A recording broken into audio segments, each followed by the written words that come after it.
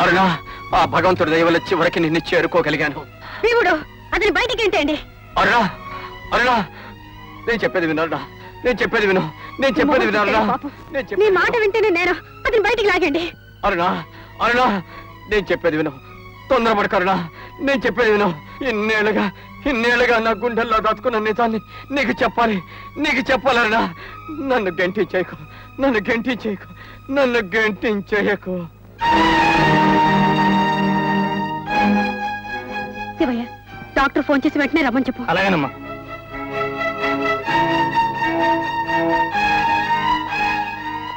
అతని పరిస్థితి ఏం బాగోలేదు. కోలుకునే అవకాశాలు కూడా తక్కువ కనిపిస్తున్నాయి. మీరు వెళ్ళి చూడొచ్చు.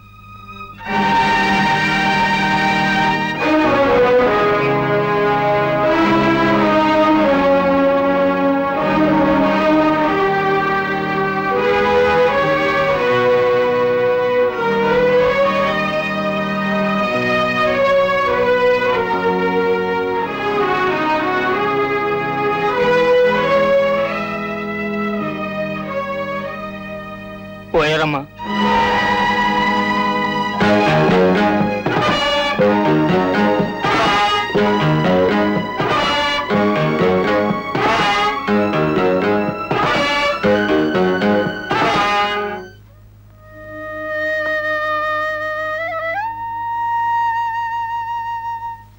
అమ్మా లక్ష్మి, లక్ష్మి, ఏమిటమ్మా? వాళ్ళు రేషన్ ఇచ్చే రోజు నేను తొందరగా వెళ్లి క్యూలో నిల్చోవాలి, లేకపోతే సరుకులు అయిపోయాయి అంటాడు కొట్టువాడు.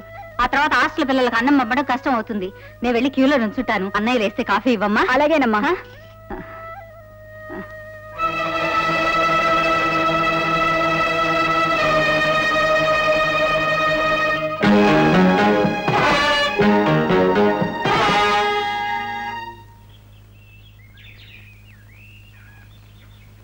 పోతోటి నుంచి నుంచొని సావాల్సి వస్తుంది సరుకుల గురించి. లేదంటే పొయ్యి వెలిగించుకోవడానికి కిరసనాయిలు ఉండదు, అన్నం వండుకోవడానికి బియ్యం ఉండవు. బోర్డు బోర్డు తిప్పు తిప్పు. ఎలాండి సరుకులు అయిపోయాయి. ఎలాండి అన్యాయం, అప్పుడే సరుకులు అయిపోవడం. సగం మందికి కూడా ఎవరైతే సరుకులు ఎట్ట అయిపోతాయి? సరుకు అయిపోతే అయిపోయిందనక ఏమనాలే? తక్కువ వచ్చింది, తొందరగా అయిపోయింది. నన్ను ఏం చేయమంటారు? ఏం చేయమంటావా? సరుకు దాచేసి దొంగచాటుగా అమ్ముకోవడం మానుకోమంటాం. ఏమిటి ఎక్కువగా మాట్లాడుతున్నావు? ఏం మాట్లాడుతున్నావయ్యా పెద్ద మనిషి? ఆ గోడౌన్ తలుపు తెరిపిస్తే తెలుస్తుంది నీ మోసం. నోర్ముయ్, నా మీద అపనిందలు వేసి తప్పుడు కూతలు కూసావో?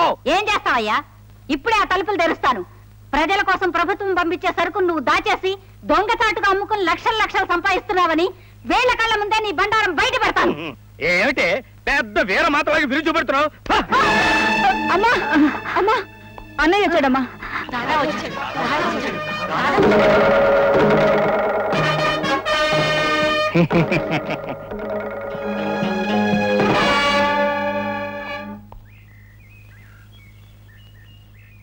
కాది కింద పందికొక్కులా బలిసిన నీకు సొమ్ము గురించే తప్ప అమ్మ గురించి తెలియదనుకుంటాను. అందుకే 10 మందికి ఈ పేటలో సాయం చేసే దేవత లాంటి మా అమ్మను మెడబట్టుకుని తోసి లుచ్చావనిపించుకున్నావు. ఒరేయ్, చేతులెత్తి దండం పెట్టవలసిన మనిషి మీద చెయ్యి చేసుకున్న వాణ్ణి ఏం చేసినా తప్పు లేదురా. కానీ పేదల కడుపులు కొట్టి బొజ్జ పెంచిన పెద్ద మనిషివి కదా నువ్వు. కనుక నీకు 1-2 గుణపాఠాలు నేర్పి పేదలు తిరగబడితే ఏం జరుగుతుందో వివరంగా చెప్తాను. నువ్వు నాకు చెప్పడం మాట అలా ఉంచు. మా వాళ్ళు నీకు కొన్ని పాఠాలు నేర్పుతారు, అవి నేర్చుకో. వాళ్లను కాస్త ఆగమని ముందు నేను చెప్పేది విను. నాకు తెలిసినవి 2 పద్ధతులు. ఒకటి హింస, మరొకటి అహింస. మొదట అహింస పద్ధతిలో మాట్లాడుకుందాం. అది కుదరకపోతే అప్పుడు హింసలోకి దిగుదాం. అది మొదలెట్టాననుకో, ఇక నీలాంటి వాళ్ళు నా ముందర ఆగరు. పీకానంటే ఏది పీకందే?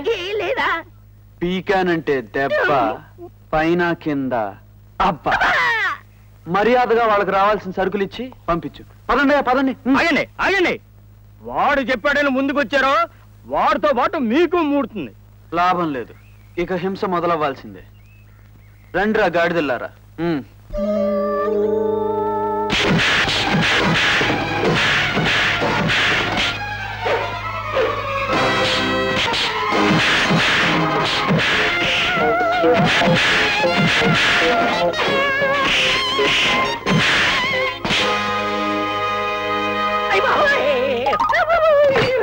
అమ్మో అమ్మో దేవుడు 1 2 3 జల్సమే జమాల్ 1 2 బాగుందా గుర్తుదా రండి ఎవరు కావాల్సిన వాళ్ళు తీసుకోండి రండి ఎవరికి కావాల్సిన వాళ్ళు తీసుకోండి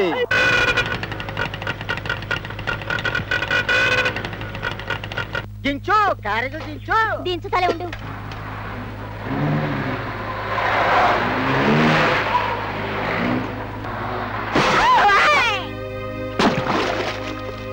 చిలక నిన్ను నమ్ముకున్న గుంటలో పడి మునిగిపోతున్నారు నీతో నాకు తీరిపోయిందా నన్ను నమ్ముకుని నీళ్ళలో పడి మునిగిపోతున్నావా ఏమిటా గొడవ సముద్రంలో పడి మునుగుతున్నట్టు రండి what a beautiful scene Nile నదిలో నీటి కొంగల్లా ఎంత అందంగా కుట్టుకుంటున్నారు ఏమిటి నీటి కొంగల నో నో నీటి బాతులు డక్స్ డక్స్ అటొకసారి చూడు చూసా నడిసిన అందాలు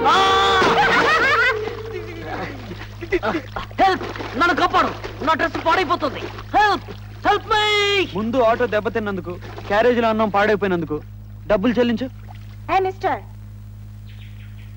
ఎస్ దమ్ములుంటే ఆ డబ్బులు నా దగ్గర వసూలు చేసుకో డ్రైవ్ చేసింది నేను డాష్ ఇచ్చింది నా కారు లేదు మా రేఖ కాలు బ్రేక్ మీద నుంచి పొరపాటున స్లిప్ అయింది క్షమించండి లత అడ్డమైన వాళ్ళకి క్షమాపణ చెప్పాల్సిన అవసరం లేదు కావాలనే నేను డాష్ ఇచ్చాను ఏం చేస్తారో చేసుకోమను గోరోజనం గురిగింజ అంతే అనుకున్నాను కాదు గుమ్మడికాయ అంత పెరిగింది చూడు పాప నా విషయం నీకు పూర్తిగా తెలీదు పీకానంటే దెబ్బ పైన కింద అబ్బా ప్లీజ్ ఆగండి అనవసరంగా గొడవ పడి ప్రయోజనం ఏముంది మీకు జరిగిన నష్టానికి డబ్బు నేను ఇప్పిస్తాను నోలత ఫాల్ట్ వాళ్ళది కాలేజ్ ప్లే గ్రౌండ్ లో ఆట ఆపడం వాళ్ళ తప్పు ఆడటం చేత కాకపోయినా కోర్టులోకి రావడం వాళ్ళ ఫూలిష్నెస్ ఏమిటి ఆట చేత కాకుండా కోర్టులోకి వచ్చావా ఆడి చూపించమంటావా మాకు ఏ ఆటొచ్చో ఎలా ఆడిస్తామో తెలుస్తుంది all right basket ball match కి నేను రెడీ హియర్ ఈస్ 1000 రూపీస్ గెలిస్తే ఈ డబ్బు మీరు తీసుకోవచ్చు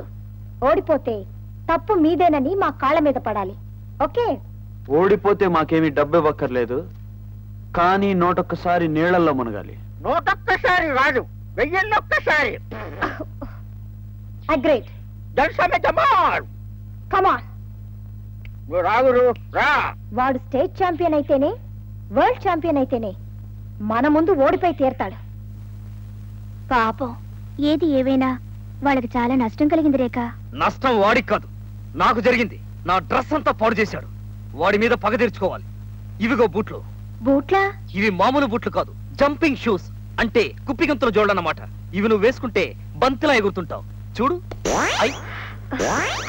వెరీ గుడ్ దీంతో వాళ్ళ ఆట కడుతుంది జల్సమే జమాల్ అది కమాన్ స్టేట్ ఛాంపియన్ ఆడు ఈ దెబ్బతో నీ బోడి ఛాంపియన్షిప్ ఊడి తీరుతుంది పద చూసుకుందాం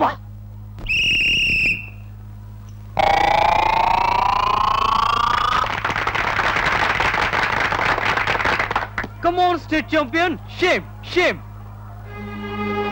ఇదేమిటి ఆంజనేయుడు కూతురులాగా అంత ఎత్తెగురుతుంది ఈవిడ గోర కడుపులో ఉన్నప్పుడు వీళ్ళ అమ్మగారు స్ప్రింగులు మింగుంటది అందుకే ఈవిడిప్పుడు కోతిన కుప్పుగంతలు వేస్తుంది అదేం కాదు సన్నాసి ఆ బూటుల్లో ఏదో మిషన్ ఉంటుంది అది తీసి ఆడమని చెప్పండి అదే